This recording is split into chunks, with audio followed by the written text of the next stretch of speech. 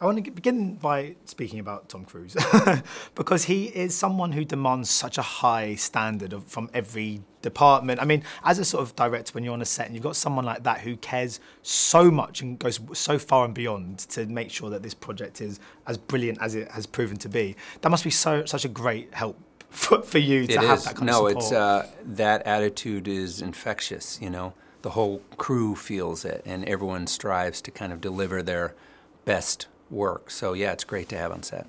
Of course, I imagine you would have seen this sort of the original film sort of all those years ago. Did you ever envisage that one day you'd be on the set of the sequel?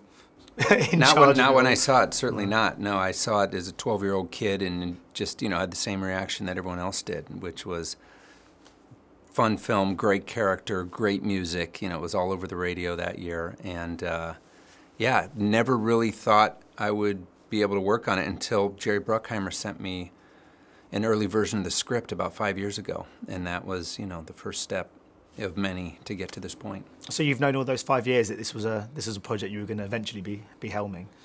Well, I didn't know that until Jerry and I traveled to Paris to kind of pitch Tom on the idea of the film. And at the end of that meeting, Tom picked up the phone and called Paramount and said, "We're making this movie." And at that point, I was like, I guess I'm doing it, which is crazy. So how tough was that balance in giving the fans that injection of nostalgia that they want? So there's little moments and sequences that hark back to the original, and yet create something that's completely new and original and modern as well. Was that quite a tough sort of balance to get right? Yeah, I mean, for me, it's about capturing the feeling of what I had when I saw it for the first time.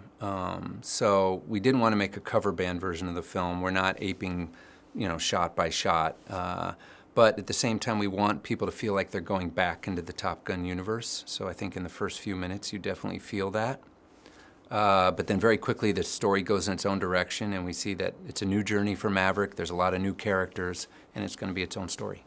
And because how important was it? I mean, obviously, there's always pressure on a movie like this to appease the fans, but also to honour Tony Scott's legacy as well. And I was wondering too if there was any sort of specific looks inspired by Tony that you wanted to bring into this. Definitely. No, I mean, Tony set the look for the universe. So, you know, like I said, we wanted our film to exist in that same place. You know, and that means shooting at sunset. You know, there's a couple shots where we use those sunset grads, which are those filters that Tony would put on the lens to give it that Top Gun look. So you'll see, you know, little touches and homages throughout to Tony, but at the same time, we also knew we had to innovate on our own and give it a look that would stand on its own.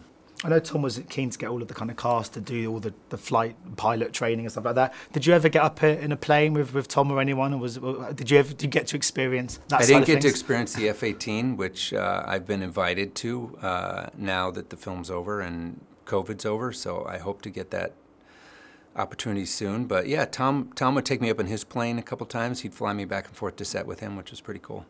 I mean, it feels like, with Tom Cruise, he feels like one of the last true movie stars. I mean, look, there's hundreds of brilliant movie stars still on the planet, but there's something about him that has this kind of throwback to being a specific breed of movie star that doesn't really exist anymore.